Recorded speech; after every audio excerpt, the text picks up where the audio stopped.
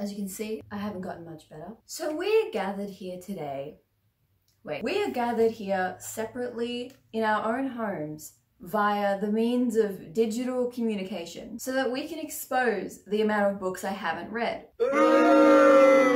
Actually, it's fine. You shouldn't shame people for not reading books. That's just stupid. You should just shame me for other things like just being an idiot. This is a challenge created by Rachel Marie. You can check out her video in the description. I originally saw this on Brightness Katie Reed's channel, so you can go check out her channel as well. And because this is a charity challenge for COVID relief, I will leave a donation link in the description below if you'd like to contribute and find out more. But basically, we're just going to look at the most popular books on the internet and talk about which ones I liked, which ones I haven't read yet, and which ones I thought were hot garbage. Rachel Marie has made a little graphic I'll put here. The first author on this list is Angie Thomas. She wrote The Hate U Give and On the Come Up. I really want to get to this one, but I just haven't yet. So looking forward to The Hate U Give me in the comments below. Thank you. That was a good one. Well done. Next is Tahira Murphy with the Shatter Me series. This is like a classic YA series and I somehow missed it. I don't know. I don't really have any interest in this. I feel like I just missed the timing. Plus like the last one I think just came out and people don't really like it that much. So not for me. Next is Leigh Bardugo. Why would you trigger me like that? Did you not see how emotional Six of Crows made me? I literally became goth. Anyway, I read Six of Crows and people were like, oh, you should check out the Grisha series first because Kruger Kingdom spoils that entire series. So picked up this bad boy, thought it was fine, got about halfway through Siege and Storm and thought, I'm not enjoying this. It's very much of the 2012 YA era and that just bores me now. It's like every author between 2010 and 2014 picked 5 tropes and then mix and matched them. So that whole era of YA is just really off-putting to me by now and that kind of feels a bit sad, but that's how it is. So I'm probably not going to finish this one. I've heard mixed things about King of Scars. So maybe not, that's a bit of a toss-up. And then Ninth House I'm actually reading right now for a Dark Academia video. Woo. Let's just take one more moment. Yeah.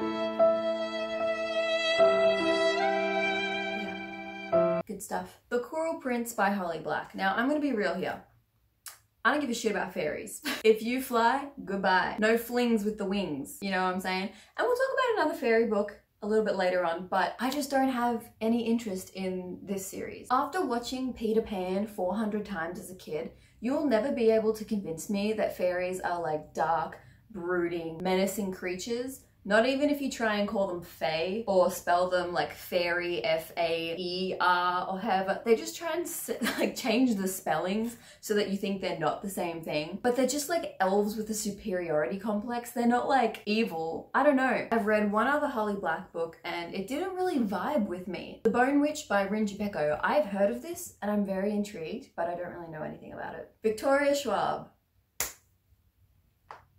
How? Okay, you guys want to know something. So in my community book tag, I said there was 2 authors I would automatically buy anything that they put out. The first one was Marcus Zuzak, who wrote The Book Thief, and the second one, Victoria Schwab. I have a bunch of her books here that you probably can't see, but I just really love her writing. It's not even her writing, it's more like the feeling that you get when you read her writing, I guess, and her stories. She gave this talk where she said she wants her stories to make people sort of doubt their reality. Not in an unhealthy way, but more of like a whimsical, non-medication necessary way. Sort of just opening up the possibility that there is like more to the world, there's more to that wardrobe, there's more to that door, there's more to that, I don't know, crack in the ground or university thesis or creepy old house, you know? It's that more than quality that I really love about her stories and her writing. Oh, and I am very excited for The Invisible Life of Addie LaRue this year. So excited. I literally will not be buying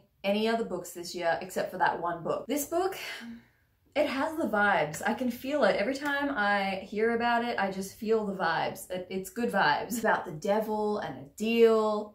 It's got some like messing with time elements because there's like an immortal.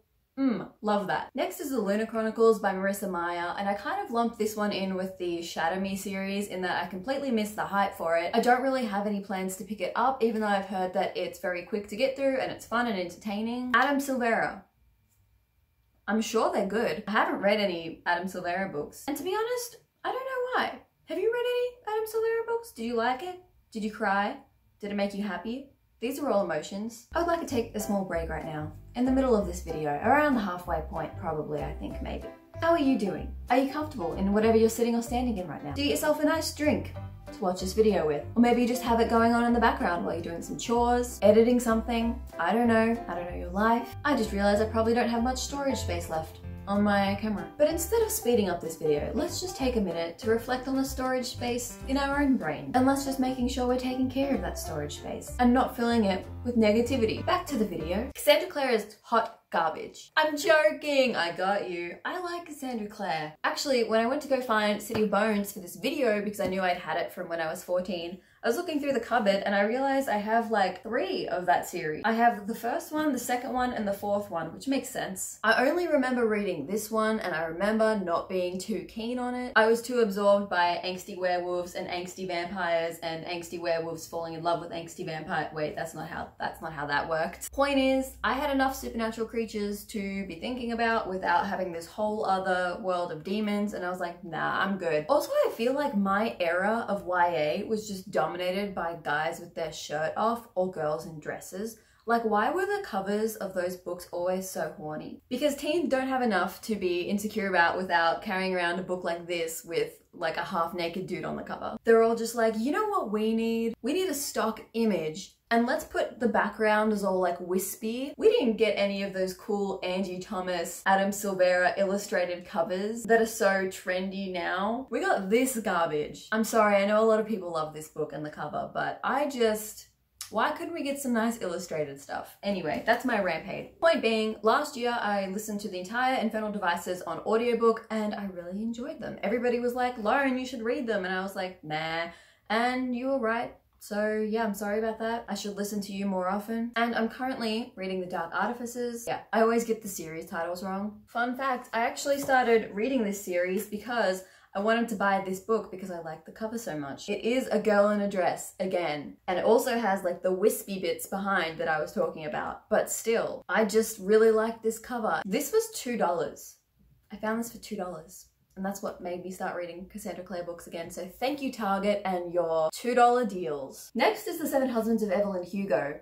I don't think I've ever heard of this book. Like, I don't really know what you're talking about. I don't think many people really talk about that book on YouTube. Like, is that some sort of underground thing, or... You know I'm just trolling, bitch. Why are you trying to make me emotional in a video again? This was fantastic. I read Daisy Jones and the Six, and then I read this. I was kind of disappointed that if you read one of these books, the ending of the other book isn't going to be as surprising because you can kind of see the format. I don't need to explain why you should go read this book. If you are interested in it, you should go read it. I just want Taylor Jenkins Reid to write a memoir of my life because both of these historical ladies are very flawed and like same, but I feel like if Taylor Jenkins Reid can make them look good in a memoir style historical fiction, then like she can do anything. She can make me look good. She can make my boring life interesting to read about, and that's just all I really want. Clearly, her specialty is making sad, slightly annoying women who drink too much into superstars, so I feel like it would be a really good fit for me. Like, hello, I'm over here for source material if you want. Laini Taylor is the next author. I haven't read her Daughter of Smoke and Bone trilogy, but I have read these beautiful editions of Strange the Dreamer and Muse of Nightmares. I promise I won't sing anymore. I am so sorry. These were the first books that I was recommended by BookTube and then I actually bought and read because of BookTube, so that's kind of cool. And I remember them sort of getting me back in the groove of reading a lot more. I really love Laszlo as a character and Sarai is pretty cool too. But yeah, I adore those. It's such a beautiful story. It's really imaginative. It always makes you feel like you're in the corner of a library or a car or something and you just have to be extremely immersed in them. Next one is Illuminae by Amy Kaufman and Jay Kristoff. This is a 5-star for me. I hate that Gemina is sitting over there and it stares at me every single day until I pick it up and actually read the sequel. You are probably wondering what the best way to read this book is, and let me tell you what it is. It is reading the physical book, like looking through it, while you were listening to the audiobook, because oh my god, that is the superior way to read this. Because it's mixed media and it's like set in space, you can see the files that they're sending to each other while listening to like the sound effects of an email being sent or like a gun being shot or things whizzing by in space. It's really cool. Scythe by Neil Shusterman, one of my favorites. I'm sorry, I sang again. I'm so sorry. I don't have the first one with me because I'm forcing it on my brother to read, but Thunderhead was wonderful. I love all of the philosophical aspects of these books in this series. I think this was probably my favorite from the series. I think that The Toll, well, yeah, maybe it wasn't as good as the first two, but like, people were really let down by it, and that I just like don't know what else it could have given you, you know? Like, why were you disappointed? I understand like it's kind of slow and it's kind of like weird, but like what else do you want? I don't really know how else you could have ended the series. Sarah J Maas. I liked the first one. I thought it was good. I also enjoyed the second one. I am reading the third one now. The thing that I have with these books is that they're just so long for the amount of like nothing that kind of happens. I really liked Rysand in the first book, and I'm really glad that we got to see more of him in the second book. We got to see a lot more of him, if you know what I mean. But I think he's the most interesting character. We love to hate read about the sister. I think her name's Nerissa or something. Why? What happened to her? Like, why is she so mean?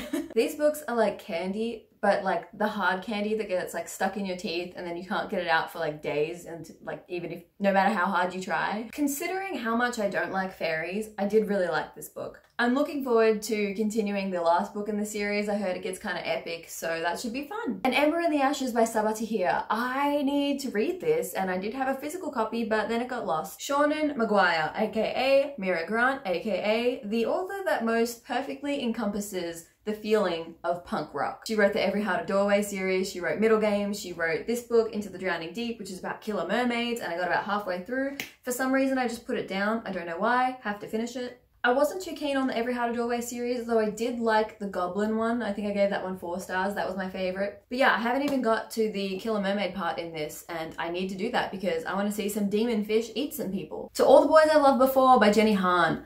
I don't really have an interest in reading this series. I think this is out of the age range I'm interested in now. And that makes me feel really old. Can't believe Twilight came out 15 years ago. Also, you should check out my old people video. I don't have anything else to say about this, so I'm doing some shameless self-promotion. The Poppy War by R.F. Kuang. This is about a war? It's Asian inspired? I don't know that much about it. I would be down to read this, but I haven't yet, which is disappointing. Keeping on theme with this video, which one of these books would you recommend the most? Is there one that is completely undeserving of the hype? Probably, definitely. It's all very opinionated. Currently, I am reading Dream Thieves and New Moon. Please do your best to stop me from rereading this series again. I can't help myself. It is not a want, it is a need. And frankly, I don't know how I feel about that. Okay, have a good day, unsubscribe, goodbye.